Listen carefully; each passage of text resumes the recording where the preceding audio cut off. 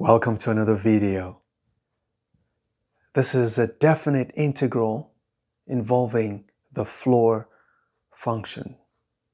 Now, this would be super easy if this was not a floor function, if it was just x, because you just integrate it normally. But this requires a tiny little twist, which I'm going to explain. But let me just show you what you're supposed to do if you see this. All you have to do is separate the integrals. Just as you know, we can do this. This is equal to the integral from 1 to 5 of 5 dx minus the integral from 1 to 5 of the floor function of x, the floor of x dx. So if we integrate this, this is going to be 5x evaluated from 1 to 5 minus, if you want to integrate this, your answer is going to be x squared minus x divided by 2, evaluated from 1 to 5. Now, I know you have a lot of questions. That's why I'm making this video. I'm going to explain to you how this came about. But let's finish this. If we evaluate this, this is going to be 5 times. This is going to be 25 minus 5 minus, if we evaluate this, this is going to be, if you put 5 here, it's going to be 25 minus 5. That's 20 divided by 2, which is 10. Okay, and it's going to be plus, no, minus now. Let's do minus here. Okay, because this parenthesis is still here, and this is going to be minus. If you plug in 1, 1 minus 1 is 0. So what's our answer? Our answer is going to be 20 minus 10, which is equal to 10. So the answer to this integral is actually 10. After evaluating this, you get here, this is what you're going to get. Okay, how did I get to this point? Because this actually is the crux of the entire video. Well, if you're still watching, you're interested. Let's get into it.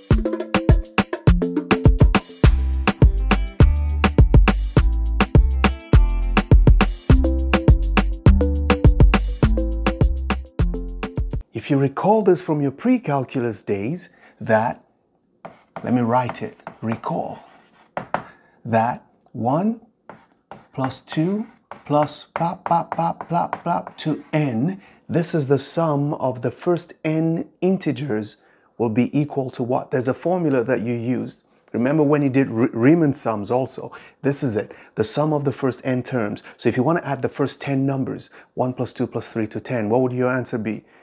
It should be 55, right? How do you get 55 using a formula? Well, you just have to say it's 10 times 11 divided by 2.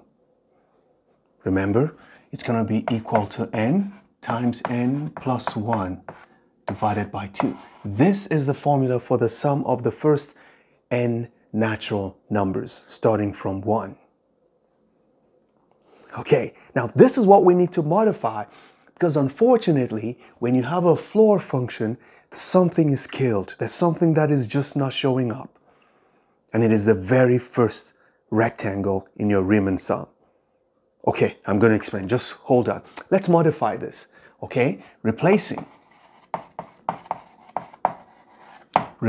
n with x minus 1. I'm going to explain why it becomes x minus 1 very soon. But let's just replace this with x minus 1, then the sum, remember that every time we do integration, we're actually adding up strips of areas. Okay, so there's going to be the first area, then the second area until we get here. But unfortunately, we're not going to get n areas. We're going to get n minus 1 areas. But I just decided to represent it as x minus 1. So let's see this, see what happens. If you go from, so 1 plus 2 plus plus, instead of writing n, I'm going to write x minus 1, and it's going to be equal to x minus 1 times x minus 1 plus 1 divided by 2. What do you think that means? That means the formula that I just gave you that we used here. Because now this is going to be equal to x minus 1 plus 1 is just x. right? So this is going to be x minus 1 times x divided by 2, which is the same thing as x squared minus x over 2. That's what you see here. That's what you get whenever you have the integral, the definite integral, no, the integral of the floor function of x, just x. Okay, let me explain how we came about that. Let's say this. Consider f of x is equal to x. This is the function that you have. You know what the graph of this looks like? Yeah, this graph is going to look like this. It's going to go like this, straight up at 45 degrees. So that when this is 1, this also will be 1. When this is 2, this also will be 2. So it's called the identity function because whatever you put in is what you get out. F of x is x, right? So the y is the same thing as the x. Unfortunately, for the floor function, what you put in is not what you get. You always get less than what you put in, unless what you put in is an integer. So remember that. So if I put in anything less than 1, I'm not going to get 1. I'm going to get 0. So the first, and by the way, remember that you can find the area under this line by just constructing a triangle, and finding the area of the triangle is the same thing as integrating this for whatever length you want it to be. So now from here, you're going to have f of x if it is the floor function. So let's change it. Let's change it now to the floor function. If it is the floor function, this is the only point where this is going to happen. Before you get to this point, you see this part that is leaning here is going to be down here because you're not allowed to gradually move up. You must move by a jump. So everything here,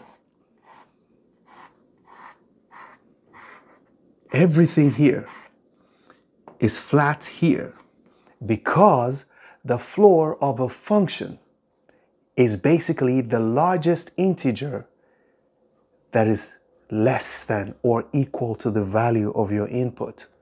So let's put that definition somewhere. Okay, I cleaned up the definition right there. The floor of any value, the floor of x, is the largest integer such that that integer is less than or equal to x.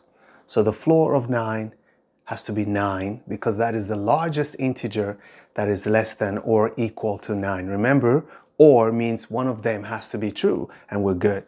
So the floor of 0.7 is 0 because 0 is the largest integer less than 0.7. So any number before you get to 1 is just flat here.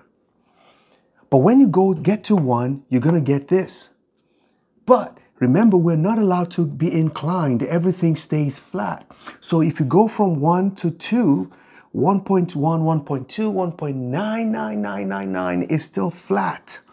You can't go up until you get to an integer, until you get to an integer, then you jump up. So this is empty. You jump up here, and this inclined part has to be deleted. So all the inclined parts get deleted until you get to the very end. So assuming you're going to 7, you're only going to have 6 of these because the very first step has deleted one of your rectangles. So by the time you take the Riemann sum, you're not going to have 7 rectangles. So let's use n. So if you have dotted, you get to n rectangles. I'm going to write n here. Instead of you having 1 rectangle, 2 rectangles, 3 rectangles, n rectangles, no, you're going to be having 1 less rectangle because we have eliminated the very first one. And that's why our formula that I was showing you will not be from the first rectangle to the nth rectangle. It will be from the first to the n-1 rectangle because we've lost 1 rectangle at the beginning. And that's why we needed to modify the formula. Instead of it being n times n plus 1, it became n minus 1 times n, which is what we have rewritten this way. This one is always gone. Remember that. It's never there. So 10 will not work. Even if you think it's supposed to be 10, no, you're only going to have 9 rectangles because the first one is gone. So here, that's what you have. This stays like this. There's an empty hole. So we delete that, and this jumps up again, and there's an empty hole, and it comes down, and then it keeps going like that until we get to the final one. Let's get rid of these steps. So this is what happens. The area of the very first rectangle is 0 because the length is 1, the gap from here to here is 1, but the height is 0, so this is 0. The area of the second rectangle is 1 because this height is 1, this is 1, so this is 1. The area of the second rectangle is, you see, between 2 and 3, this is 1 times 2, this is 2. So you can see that the number of rectangles is basically the area, which is just numbers, counting numbers from 1 to whatever you're going. So it's 1 plus 2, this one, the area of this is going to be 3, the area of the next one 4, until the area of the last one is going to be n. So at the end of the day, your integral, remember from our Riemann sums, the integral of x starting from 1, or whatever you're starting from, let's say you're starting from 0 to n, let's say you're going from 0 to n, dx is basically the sum of all the rectangles. But you notice that the rectangles you're going to be getting will be one short, okay? So you'll be going from the first one plus. So remember, whatever n is, you are crashing down. You're losing something. You have this to be equal to n into n plus 1 over 2, but this will now be equal to x minus 1 times x minus 1 plus 1 divided by 2, which is equal to this formula here, ultimately. So whenever you see a floor function, especially this linear floor function, this is what you must recall for the integration. Just integrate it by replacing it with this, and then you can evaluate whatever it is. Never stop learning. Those who stop learning, stop living. Bye-bye.